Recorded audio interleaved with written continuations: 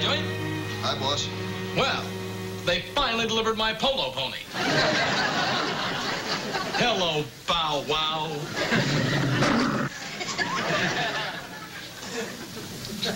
See that?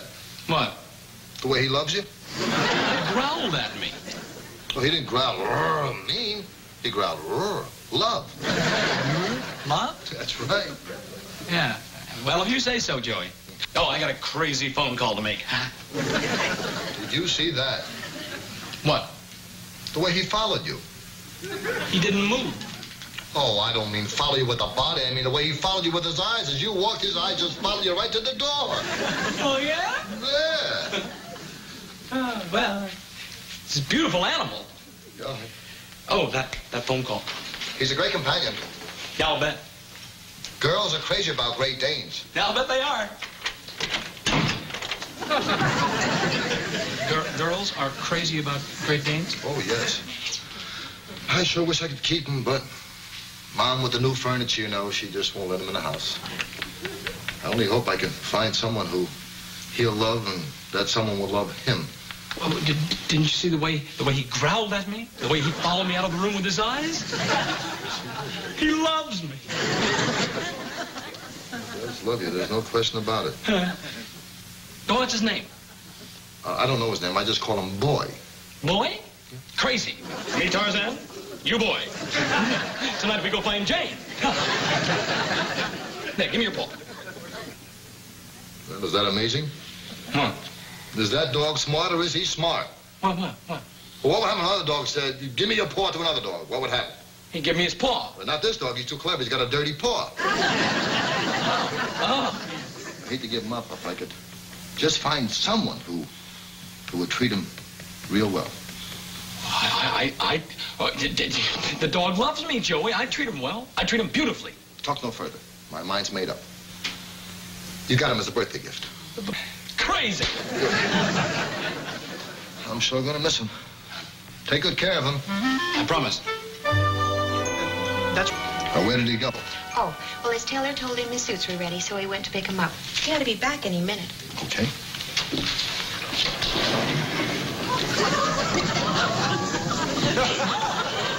Hello, Joey. Hi, boss. Hi, Peggy. Peggy, take a coffee break. I just took one. Take a tea break. Thank you, Mr. Raymond. Call me Charlie. Yes, Mr. Raymond. You, notice anything? No. The outfits, the matching outfits. I had 6 of them made today by my tailor. Charlie, there's something I gotta tell you about this dog. Joey, there's nothing you can tell me about this dog. I had the vet give him his physical today. He's in better physical health than I am. I love him. I love him. Come on, boy. Up there. Love your master. Yeah. Oh, that's my private phone, Joey. You want to keep an eye on him? Yeah. Come on, here, boy.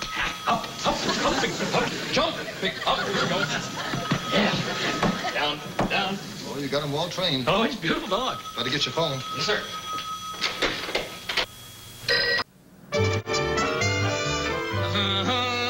Hey, Snooky, will you sit still a minute, please, so I can get these pictures finished? Shit. Hey, man, make this the last one. I'm very busy. Oh, just let him keep shooting, will you? This is like publicity, man. I want this released to all news services. Miss Sally Ames of Brooktown, Nevada, has just been declared the winner of the Snooky Bradford contest. Right. Now, we'll be flying her into Hollywood this Saturday for her grand prize. A wonderful week in Hollywood and a glorious grand date with Snooky Bradford himself. How about that left profile now? I think that's your best side. Hey, like every side's my best side, man. You know, if this boy ever gets over his inferiority complex, he'll really go places. Just shoot the picture, Louis. Thank you. Hey, Louie, Yeah? you want to make yourself a big man? Give this to some chick. Souvenir. Great, thanks. Louis, if the pictures come out real good, you may get a lock of his hair. I'd rather have a lock of his head. Thanks, Louis. So long. Oh, this is going to be front page stuff. It'll be terrific, colossal, stupendous. Scooby-Doo, man. That's what it is. Scooby-Doo. Yeah, well, I was trying to say it in English. Yes? Oh, yes, Peggy. She'll call to our contest winner. Oh. Joey, you are the greatest publicity man in the business. Why, the coverage on this is going to be worldwide. Couple days at a farm, huh? A couple days on the farm. Me, huh? You cracking up, man? Look, you can't tell a pig until you've seen the curl in his tail. Hey, now hold it, Clyde. You're talking to Snooky Bradford. Farms are for horses, not cats. All right, Cap, but that's the only way we're going to get the old man to let his daughter go out with you. You might enjoy it up there. Long walks in the fresh air, and you can drink in that sunshine. Drink what in the sunshine? Sweet cider. Sweet cider. Put an olive in it. I once spent 2 weeks on a farm. See? You love it. Get up in the morning with the chickens and the horses and the... Oh, no, this was a health farm. I was there for 2 weeks till they dried me out.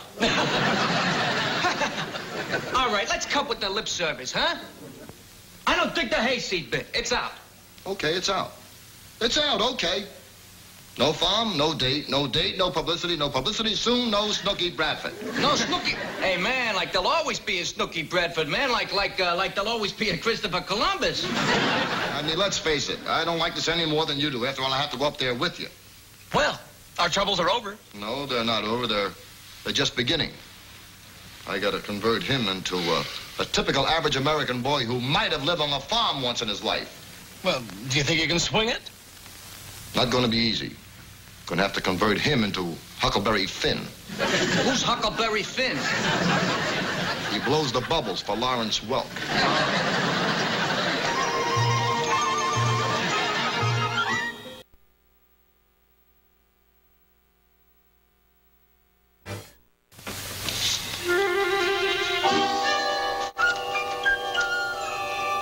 Joey, guess what I've done? You've built a golf course in the office building, and this is going to be the 18th hole. No, I gave up that project last week. No, Joey, I have done something for you, something you're really going to like. You're giving me a week's vacation from you. No, Joey.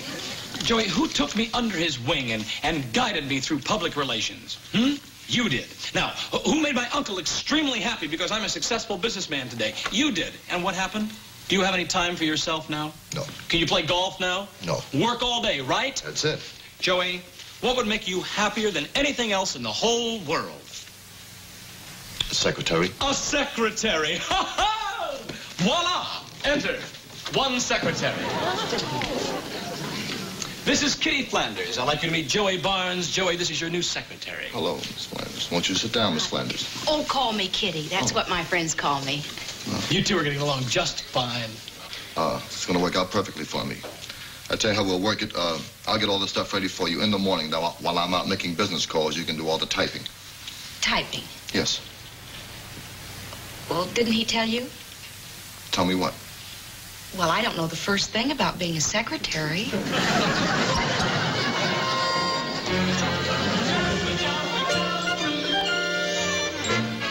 The Joey Bishop Show. Joey. Starring Joey Bishop. May I ask where you were employed when he hired you? I was a car hop at Nick's Drive-In. A car hop at Nick's Drive-In. Oh, you're going to love him here, Kitty. He's a great guy. He'll make a wonderful boss. Oh, yes, I'll be a wonderful boss. As a matter of fact, before you even start working, I suggest you take a coffee break. There's a coffee machine right down the hall. A coffee break already? Yes. I am going to love it here. Yeah, I thought you would. I think I'll join you for Go ahead, Kitty. I'll be right back. No, we've got a million things to talk about. Go ahead. Have your coffee break. All right, Charlie, now, nice and easy. Let's get over here and talk on the couch, because I think that's the only place you can talk is on a couch. Sit down, Charlie. Now, at the risk of seeming inquisitive, will you please tell me why you hired for me a girl as a secretary who cannot type, take shorthand, who wants a car hop? Or did you think I'd get rid of my intercom and put a car horn in here? A car horn instead of an intercom system. That's a great idea. Charlie, just a minute. Now, what is she doing here? And please don't tell me when you rolled up the window in your car, her arm got caught in it. Well, it all happened pretty fast, Joey, last night. After I dropped off my date, I went over to the drive-in to get a cup of coffee.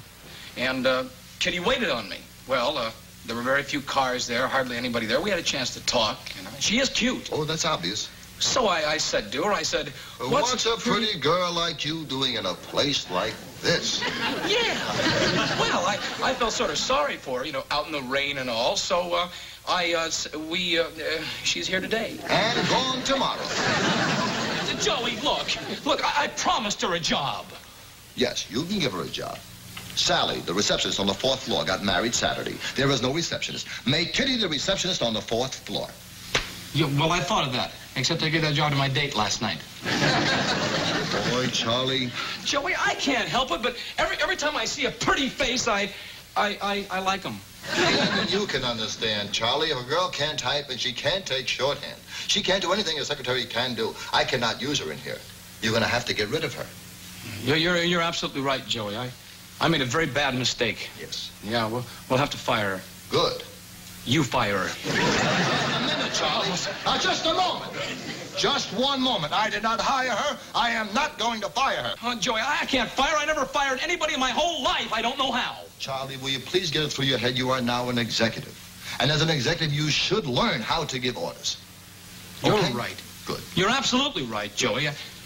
I am an executive. I should learn, like all good executives, to give orders. Now you're talking. I'm going to start right now. Good. Fire Miss Flanders. No, that's an order. Charlie. Charlie!